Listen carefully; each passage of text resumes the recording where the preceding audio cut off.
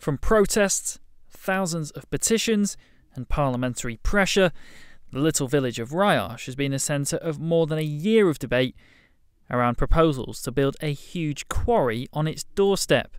But now a major breakthrough could be on the horizon. Now, the plans originally suggested here on my computer here that this whole area behind me would have been allocated for the quarry. However, if we look at the most recent report from Kent County Council on this proposed site, it says at the bottom that it is concluded that the Westmoreland Ryarsh site should not be allocated. And in fact, if you look even deeper, it says that it's an inappropriate development. I think that the planning people at KCC have done a very good job. They've been very thorough in trying to investigate everything that's been raised. And their initial conclusions indicate that they don't think that Ryarsh would be a good site for the quarry because it's greenbelt.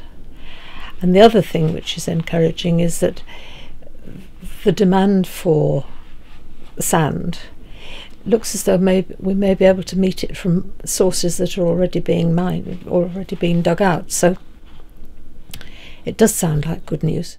The site was one of a number proposed by Kent County Council to help meet a desperate shortfall in sand required to build materials.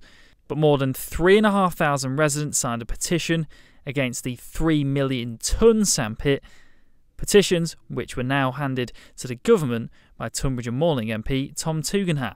No doubt all those who signed will be pleased Kent County Council's draft minerals and waste local plan doesn't include this site.